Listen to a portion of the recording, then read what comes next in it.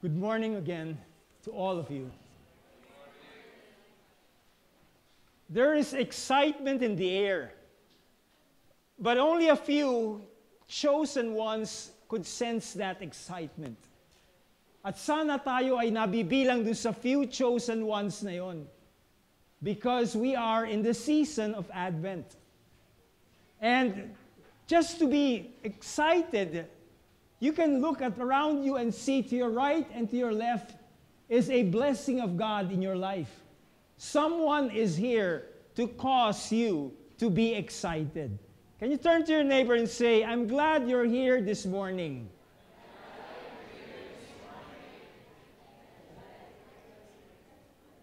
We are glad.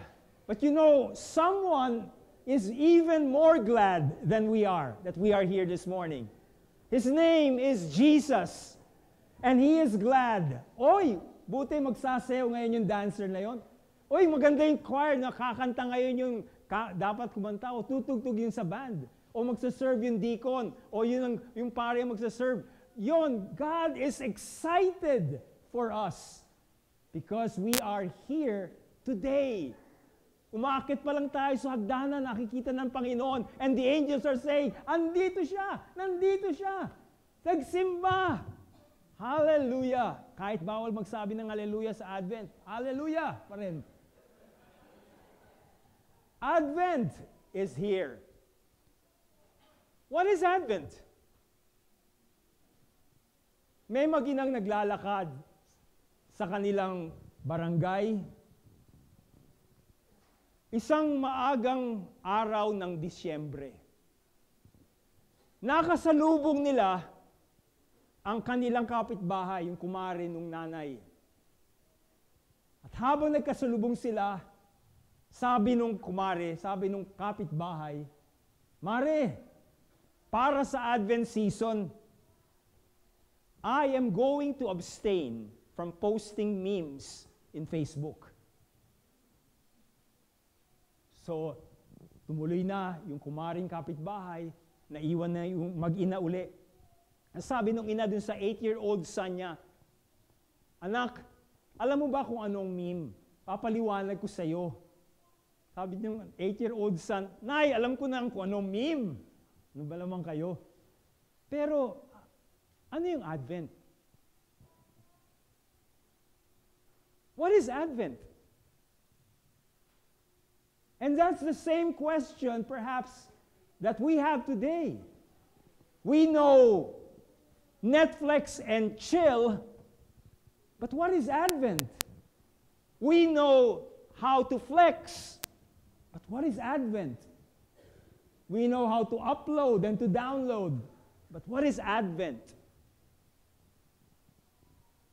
What is this season that seemingly is so important? What is these two candles for, now lit, on a wreath, on a furniture, which is the only furniture added throughout the whole Christian year?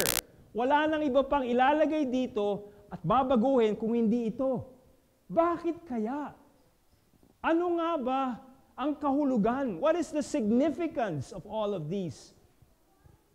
Because many people today are unaware, oblivious, and ignorant of the season which is supposed to come to prepare us for Christmas. There must be a reason that was placed there. That something awesome is about to take place in the realm of the Spirit. And yet many are insensitive to it. Perhaps that is why zombies today are very popular among many people. Because our liking for zombies is a mirror of the state of society that we are in today. Bangag, sabi nga nila. Lutang. Binubusinahan na, tuloy pa rin ang pagpo-post ng memes sa Facebook. Why? The general theme of Advent is hope. Hope for something great that is about to take place. Hope that will pierce the darkness that has been over the darkness of human lives who live in desperation for answers, desperation for relief to come into their lives. Maraming taong desperado. I was in Carmona Medical Center this week to visit one of our brothers. And there in the ICU was another family who witnessed my giving communion to the wife of our dear beloved deacon and to his cousin. And we prayed, and this family was looking. So after our prayer, I went to them and said, "Naka-confine po." "Oo, nanay ko," sabi niya. "Pwede ko po mang ipag-pray ang nanay mo?" And she was stone-faced. Sabi niya, "Jehovah's Witnesses kami." Sabi ko, "Hindi na ubali. Iisang Diyos na nagpapagaling. Iisang Diyos na dakila. Ang tanging nais lang namin is ipagdasal ang nanay mo." When I said that, something happened in her face and in her countenance. The desperation seemingly was gone. And she had a smile on her face. And she gave the name of her mom, Filomena. And so we prayed. Why? Because people are desperate for answers. O Zion, bringer of good tidings, get thee up on the heights and sing. Proclaim to a desolate people the coming of their King. See, centuries before Christ was born, wisdom already was given to a very simple truth that describes man's conditions today. It's found in Job chapter 8, and that's in your message notes that you have there. Job chapter 8, verse 13 says, "Those who forget God have no hope." Kaya pala desperadong maraming tao. Because they have forgotten God. Those who forget God have no hope. And this is no different from the nation of Israel more than 2,000 years ago.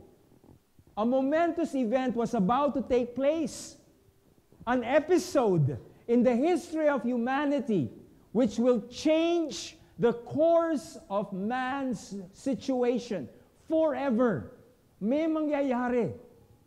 Yet, even though it was earth-shattering, earth-shaking, even though it was crucial, it happened at a time when all the world was sleeping.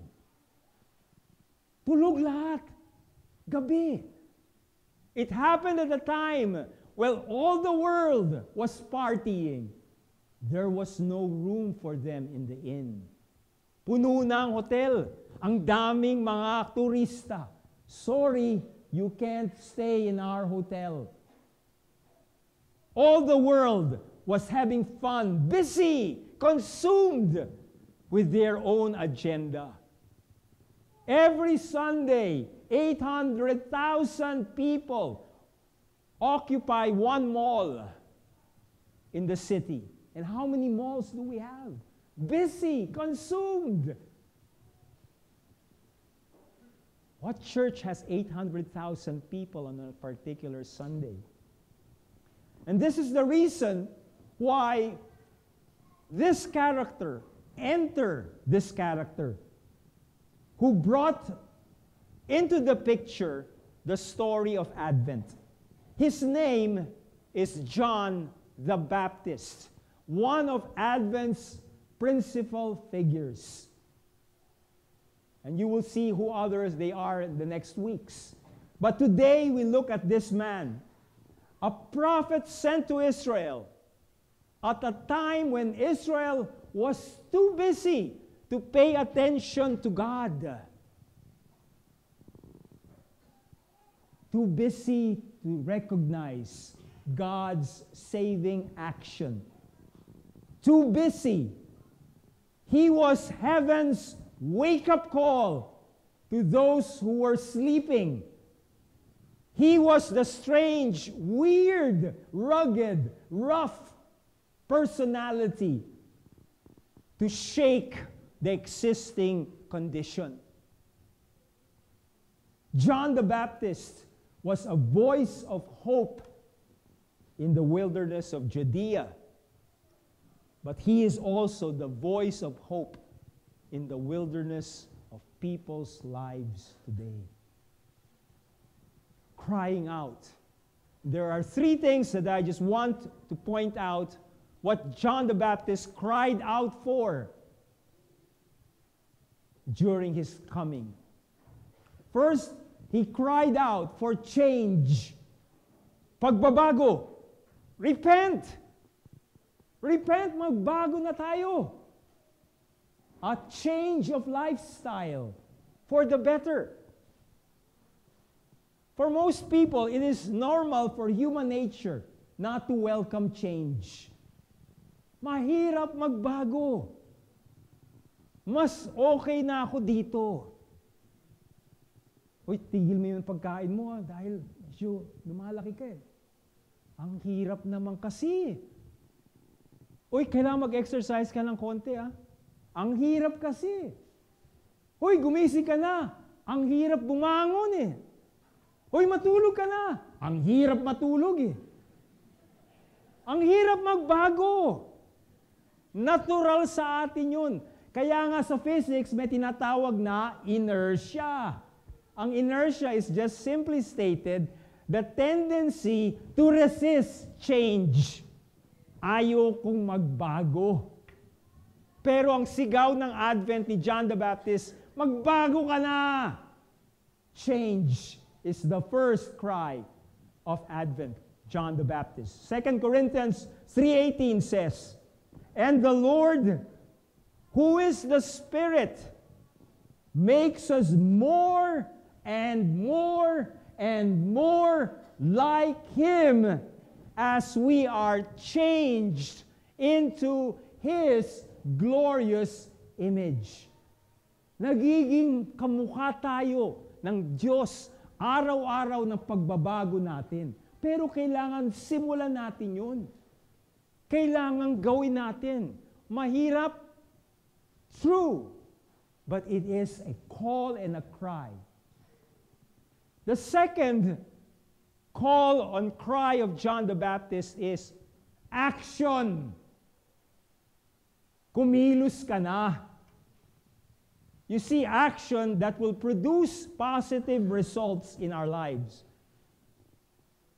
Sapagkat tayo'y tao lamang, gusto-gusto nating pag-usapan ang problema. Alam mo, talagang medyo hinihingal na ako pag umaakyat eh.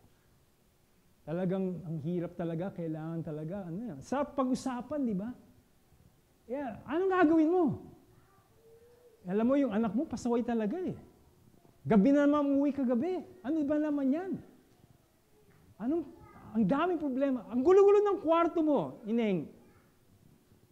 Alam mo, ang dumi, palagi nakakalat, nakatapon lahat ng hinubaran mo, lahat, yung kama mo, hindi mo inaayos. Masarap pag-usapan ang problema.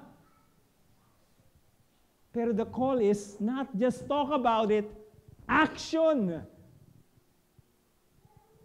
Uy, gumising ka, maligo ka naman. Ayoko, maginaw eh. Maginaw lang yung unang buhos. Ang gawin mo, itapon mo yung unang buhos, tapos ipaligo mo yung pangalawa. Action! Hindi ba? Action. We need to take the first step, which is usually the most difficult effort we take.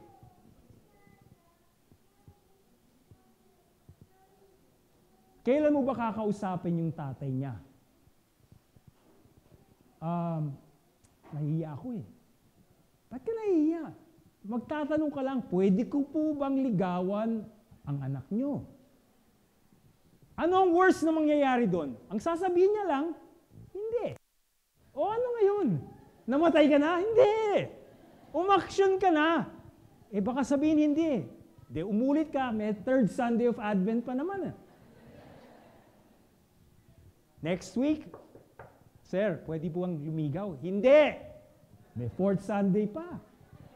Dadating ang Pasko, baka sakaling maisama siya, sabihin, sige na nga. Action agad. 1 Peter chapter 1 verse 13 says, so prepare your minds for action and exercise self-control. Put all your hope in the gracious salvation that will come to you when Jesus Christ is revealed to the world. Action. John the Baptist cries for action. Get ready. Prepare the way of the Lord. Produce fruit. Action. Change and action. The third is the cry of John the Baptist is a cry of inspiration. Mahirap magbago. Amen. Mahirap mag-act. Amen. Pero meron tayong katulong. Ang tawag sa kanya, Espiritu Santo. John the Baptist said, I baptize you with water, but soon you will be baptized with the Holy Spirit. And this is the Spirit we have to change. This is the Spirit we have to take action. On our own strength, it's hard. It's difficult. Difficult to change. But with the power of the Spirit of God, we can. Romans 15:13, which was read earlier, says, I pray that God, the source of hope, will fill you completely with joy and peace because you trust in Him. Then you will overflow with confident hope through the power of the Holy Spirit. Change, action, inspiration. Developing hope in our lives. But how do we do that? How can we allow change, action, and being inspired? In Romans 15, which is our second reading today, it says there, and the scriptures were written to teach and encourage us by giving us hope. This book is not a fantasy. It's not a fairy tale. It is not something to decorate our homes. It is holy scriptures that are to produce hope in our lives, to make a difference. We want to change, but we can't. Have you read scriptures? We want to take action, but we can't. Have you meditated on the Word of God?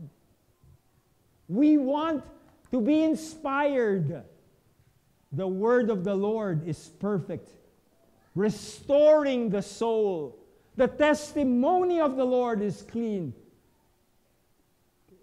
It makes the wise the simple. The fear of the Lord is true, rejoicing the heart. The commandments of the Lord are right, giving us inspiration. You see, these are things which God has sent to give us hope because the King is coming. And He gave us His initial pasalubong so that we can enjoy His coming. Dumating na yung balikbayan box. Buksan na natin. Uy, amoy Amerika pa. Amoy langit. Bakit? Sino nagpadala niyan? Si Kuya Mike, galing siya, darating na siya. Darating na. Talaga, darating si Kuya Mike? Excited na ako. Excited ka na rin? Hindi eh. Bakit? Hindi ko naman kilala si Kuya Mike eh. Bakit ako may excite? Bakit tayo may excite kung hindi natin kilala yung babalik bayan? Nagpadala na siya, oh. May balik bayan box. Amuin mo, amuin kalangit. Hindi naman eh. Why? Because we don't know Kuya Mike. Know the King, and you will be excited. And how do you know the King? It's here. It's all here. That's why in the last of your handouts, I am challenging you every day, starting today with the scriptures in your handouts, and tomorrow until Saturday, for 1 week, resolve to take action and open God's balikbayan box for you to know hope in our lives. Amen. Let's all stand, please.